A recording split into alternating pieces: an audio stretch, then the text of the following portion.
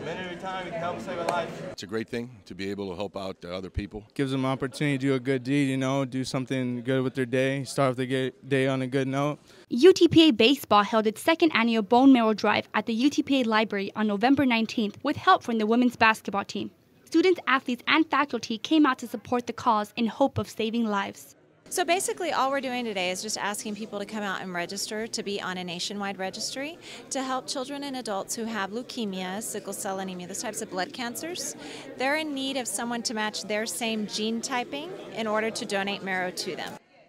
The Bronx came together and asked potential donors to sign up for the Be the Match registry. So all we're asking is just for the student to fill out a form, rub the inside of their cheek with a cotton swab, and that places them onto a nationwide registry that says, you know what, I would be willing to come donate if I'm ever to be found a genetic match for someone that's in need.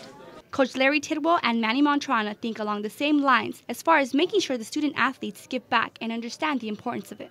Our players know that being part of our baseball program, part of the UTPA campus and university, it's a gift, and in return for that gift, they have to give back. And what better way to give back than to save lives? The baseball and women's basketball team successfully signed up more than 300 members of the UTPA community this year, and we're honored to take part in such a humbling experience. For more information on how you can help, log on to BeTheMatch.org. For Bronx Country, I am Alicia Diaz.